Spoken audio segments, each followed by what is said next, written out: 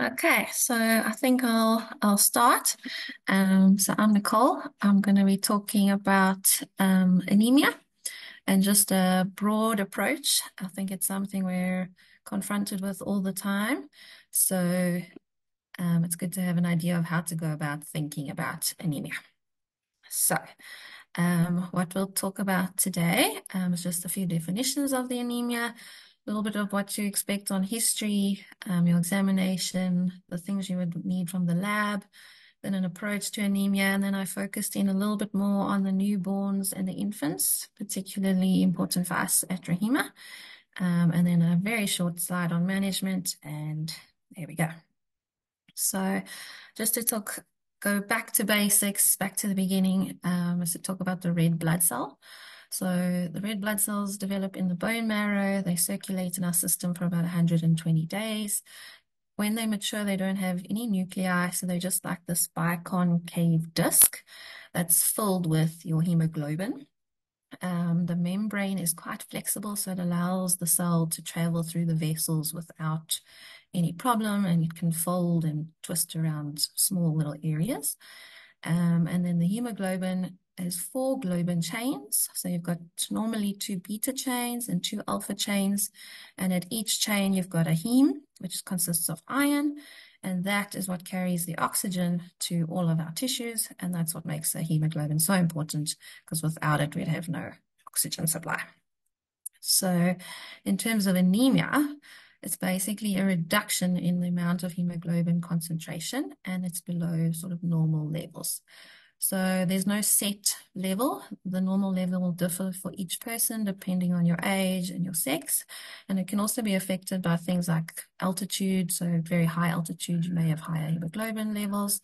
And things like hemoconcentration or hemodilution. So you'd see this in pregnancy, for example, where pregnant women have increased plasma volume. So that would make your hemoglobin levels look a little bit lower, but they're actually not as low as what the number is showing. And hemoconcentration, for example, like if it's someone that's having diarrhea, is dehydrated, then it may look like your hemoglobin is much higher than it actually is. So just something to be aware of. In broad terms, I found literature that says adult females 12 to 16 is normal, or adult males at HB of 14 to 18 is normal, and the anemia would be less than 12 in a female, less than 13 in a male. Typically, the highest prevalence of anemia, they say, is in preschool children, and then your pregnant females, then from there, females, and last is our males. So anemia, it's very important to find the cause of it, because anemia is purely a manifestation of something else that's going on. So we need to find out what is that other thing. So there's a lot of ways to classify anemia to try and work out what could be the underlying disorder. A lot in the literature of how they go about approaching it. So some of the ways is by morphology of the cell. So we can see in our picture, there's our red blood cell. The mean cell volume is basically the size of the cell. So we look at, are they small, are they normal sized, or are they big? And then our mean cell hemoglobin concentration, which is the amount of hemoglobin within the cell. And the hemoglobin is what gives the cell the color. So if the color is faint or pale, then we'd call it a hypochromic cell. So it's a pale cell. Or if it's darker, much darker red, then it would be a higher amount of hemoglobin. So that's the one way. The other way is to look at our reticulocytes. So that's the amount of sort of precursor or the immature red blood cell. And it's a sign they are normally released from the bone marrow. So if there's a lot of them, it means that our bone marrow is making more mature cells. So the bone marrow is functioning well. Sometimes you'll see not a lot of immature red blood cells. So there may be decreased production. So there could be something going wrong with the bone marrow. And then other ways of looking at it is just in terms of thinking of causes. So is there a decreased production of hemoglobin? So there's some kind of bone marrow issue. Is the increased loss, so bleeding, or something is destructing the red blood cells, so like hemolysis. Okay. Then on our history, so what someone may present with, and I've sort of tried to include adults and children here. So you may present with some fatigue. They may complain of palpitations, feeling dizzy, headaches, shortness of breath, and then particularly important for our kids is impaired concentration.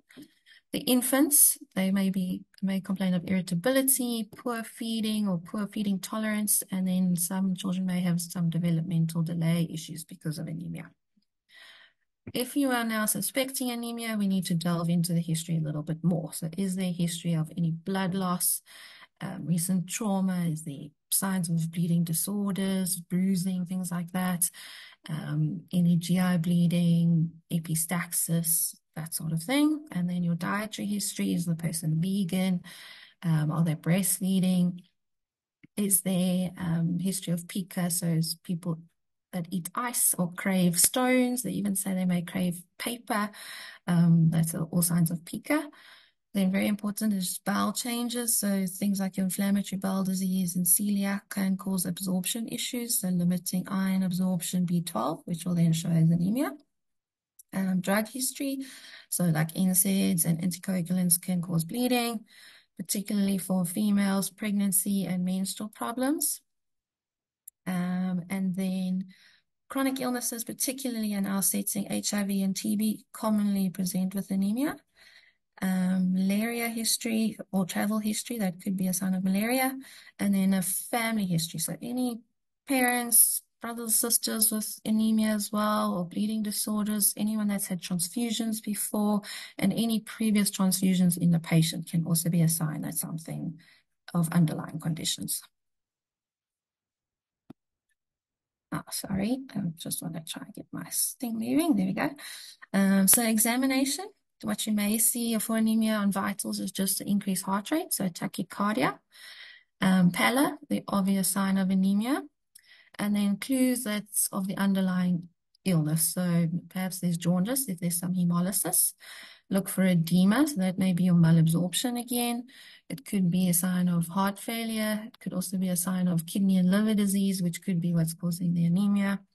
Look for lymphadenopathy, your nails. I've got a picture there of the spoon-shaped nails, which is a sign of iron deficiency anemia. You've also got your angular colitis, which is the sort of dry, cracked edges of the lips, of the corners of the lips. Look for the skin for bruises, signs that maybe there's bleeding disorder. Cardiovascular, always look for your murmur. That can be a sign of this more severe anemia, or perhaps that there's a heart valve problem that's actually causing hemolysis leading to anemia. And then look for signs of heart failure. Abdominal, look for any signs of hepatomegaly, splenomegaly, and then you must do a PR and consider PV for possible causes of bleeding. The CNS system, you may have peripheral neuropathy, which may be a sign of B12 or folate deficiency, which could be also causing you anemia. And then last on the urinary system, a dipstick, also you could see bleeding there. So on our laboratory, where we want to start is we want to confirm the anemia. We suspect it, but we need to confirm. So you want to do a hemoglobin and you'll see that it's low. Then you want to define the morphology of your red blood cells. So what is the mean cell volume and your mean hemoglobin concentration? Also look at the other cells, particularly your platelets and white cell count. If you're seeing a pancytopenia, that could take you down a different road of possible etiology. So we need to check those things as well. And then very importantly is your reticulocyte count and the reticulocyte production index.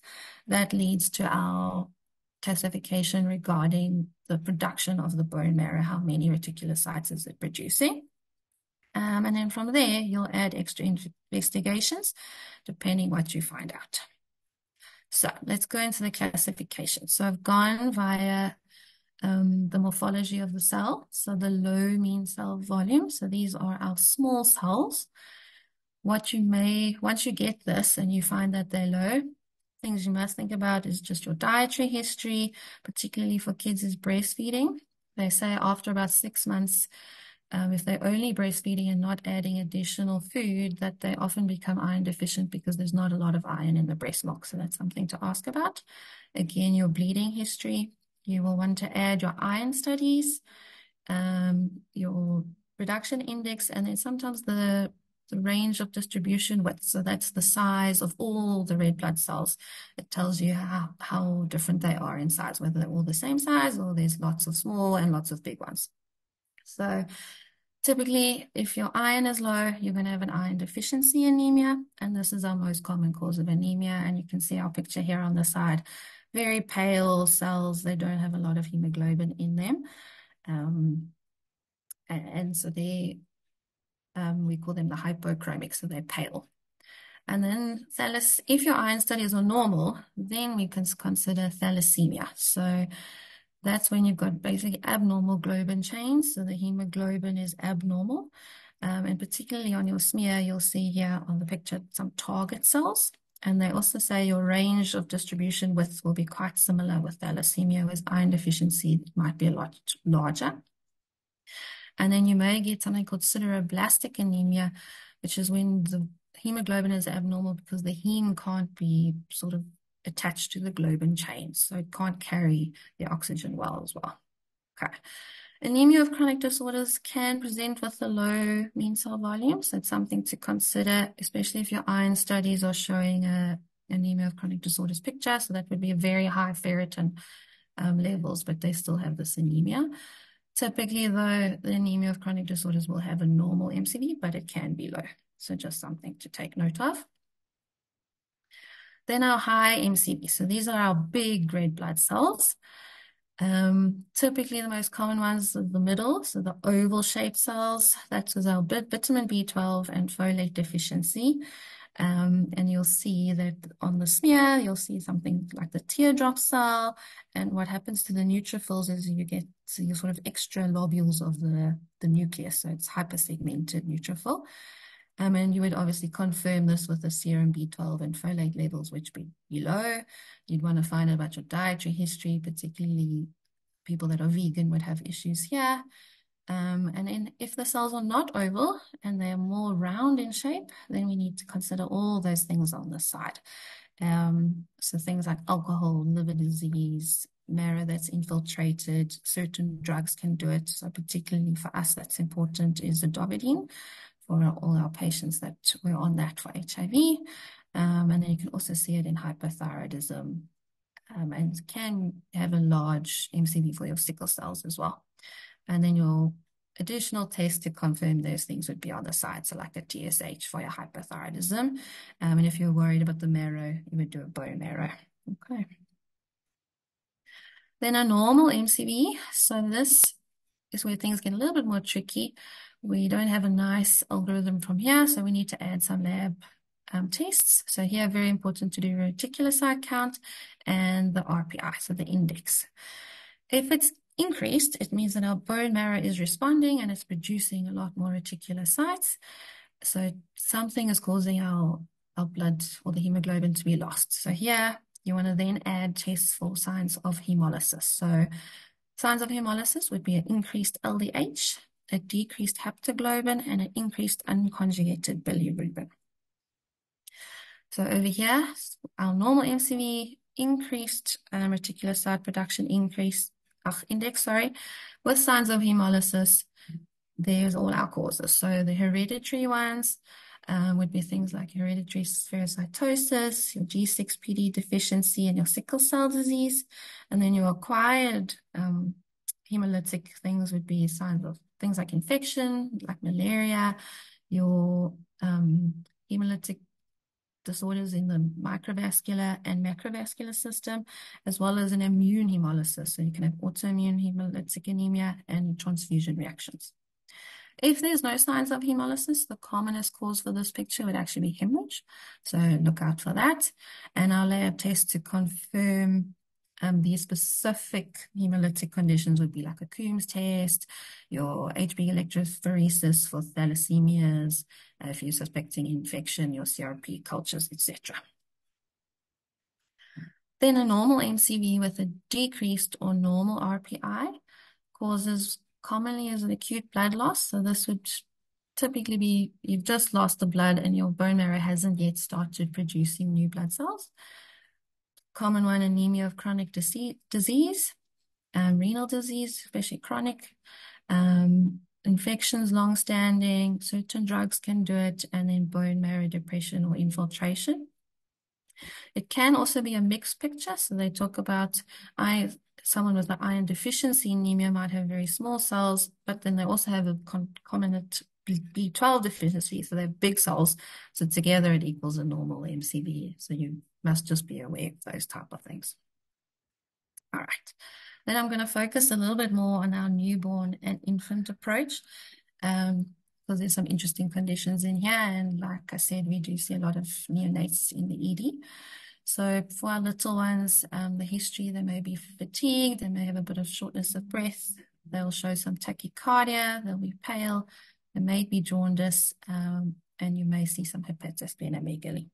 And for them, the literature that I found said, first, confirm your anemia with your low HB, and then assess your reticulocyte count and your RPI. So if the RPI is high, then it's trying to catch up. So often the cause is due to blood loss or destruction of the red blood cell. And if it's low, it's because they're not producing enough red blood cells. So anemia due to blood loss in the neonate. So here it becomes really important to ask about your perinatal history and history during birth. So a common cause is peripartum blood loss. So this can be things like an abrupture placenta that occurred before delivery. So the baby lost a lot of blood there, and now that's why they're anemic. The other thing is the twin, I actually wrote it down at the bottom, but it's a twin transfusion basically. So the two twins share the same placenta and one gets more blood flow than the other one. So you'll see twin B will be pale, will be anemic, and the other twin will actually be polycythemic. So it's important to find out the history. Did they have the same placenta? And if you could see it, or if someone made a note about the placenta, they often talk about arteriovenous anastomosis between the two twins on the placenta. The other cause is if mom has had a chronic bleed during the pregnancy, and it actually causes the baby's blood to flow back through the placenta into the mom. And here you can do this Kleihauer-Betke test, which is basically when you take a test on mom and you'll see the fetal blood cells in her blood. So that would be anemia due to mom actually having consistent blood loss. And then the last one on this slide is iatrogenic anemia. So this would be our babies that are maybe in hospital for a long time, and we're drawing blood from them every single day, and we're making them anemic. All right. So anemia due to red blood cell destruction. So here we would see signs of hemolysis. So your increased unconjugated bilirubin, increased LDH, and decreased haptoglobin, and your baby would be jaundiced. Okay. And then you would do a Coombs test on baby, and you would see that it's positive. And here's, I think, one we all know is our RH incompatibility. So mom is RH negative, but baby's RH positive. And mom is basically attacking baby. Okay. Then our babies that would come back with Coombs negative, then you would need to perform a peripheral smear. And these are all our sort of genetic or hereditary conditions. I did mention some of them before, but here I just put some pictures as well. So at the top, we've got our sickle cell disease. So you can see the nice sickles there. The spherocytes, very round red blood cells, and completely uniform the color. We don't have that nice biconcave central pallor as normal. And then you can get your G6PD deficiencies. And these on the smear, you see like the bite cells at the bottom, literally a piece has been taken out of the red blood cell as the cell's gone through the spleen. And they also talk about Heinz bodies there. And these I say you'll typically see in your infants or your children between 3 and 6 months of age. They'll present early on with this type of picture. And then our anemias of red blood cell underproduction. So this is very similar to what we spoke about with the adults. So your low MCV, again, is your iron deficiency anemia. And they also talk about lead poisoning, especially for children, because they're always picking up things, putting it in their mouths. Get a good history about possible exposures there. Then our macrocytic anemia, so the big MCV for children. Again, your B12 and folate, you would confirm by doing those tests. If those were fine, you then go across to the other side. And particularly for kids, you need to, or young children, you need to be aware of congenital hypothyroidism. So do a TSH and a T4 on them. They would present with constipation and feeding problems and often have like little hernias, and they're quite floppy children. So look for those signs for them. And then diamond black fan anemia is a hereditary condition. It's basically like an aplastic anemia. And they can have sort of craniofacial abnormality, so cleft lip, wide-spaced eyes, and they talk about a triphalangeal thumb. So if you see those things, suspect that for them. If they've got big red blood cells, those abnormalities, they could be having your black fan anemia, and you confirm it with high levels of ADA and your HGF levels. Okay. And ultimately confirm on bone marrow. Sorry. All right. Then your mean cell volume for neonates, if that comes back as normal sized, these are your typical conditions for them. So if they are full term, they're within 8 to 12 weeks of life, and the hemoglobin is between 9 and 11, this could be actually a normal physiological anemia of infancy. So when we're born, we come from the womb, which is a low oxygen environment, into the external world where there's lots of oxygen, and that kind of acts as a negative feedback to our erythropoietin, which decreases production of hemoglobin for that short period. So we get this big dip in our HB. And that is physiologic. If it's lower than 9, then you would worry, or if there's other signs like your jaundice or a large spleen, then you would worry. But otherwise, if it's meeting those criteria, it's probably actually a normal response. And you also get anemia of prematurity. So our prem babies, their red blood cells are live for a shorter amount of time, and their marrow is not as mature, so they don't produce as much hemoglobin and red blood cells. So they may have a more severe drop in anemia, so that's 7 to 9, but they will respond and it'll pick up after some time. If there are, like I said, signs of fever, splenomegaly, there's jaundice, look for other things. So infection, particularly think of our storch infections, so syphilis, toxo, rubella, those type of things, because that could be what's causing your anemia there. And then they also talk about transient erythroblastic. Oh, I can't see this picture. This thing is blocking me, of childhood. But this is typically with 6 months of age, and it's kind of a benign condition. It eventually goes away after a little while, and your child will be fine. But they say it is a diagnosis of exclusion. So make sure you've excluded the other things, the infection, any genetic problems for the anemia before you say that it's that. All right, and then your management for an anemic patient is always to stabilize your patient according to your ABCDE principles. Make sure that they are stable, keep monitoring their vitals, and you may need to give them some IV fluids, and depending on how low your HB is, you may need to consider blood products. And if there is signs of an active bleed, you need to work out how to stop that bleed, else HB is going to just keep dropping.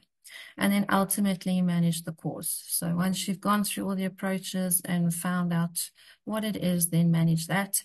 So if it's an iron deficiency, give them iron supplementation. If it's a B12 deficiency, give them B12. Things like your thalassemias might need blood transfusions. So yeah, once you've gone through your approach, you manage your ultimate diagnosis. All right, and that's it. Thank you. I hope this was helpful, just to get some idea of how to approach anemia. And those are my references. Thanks.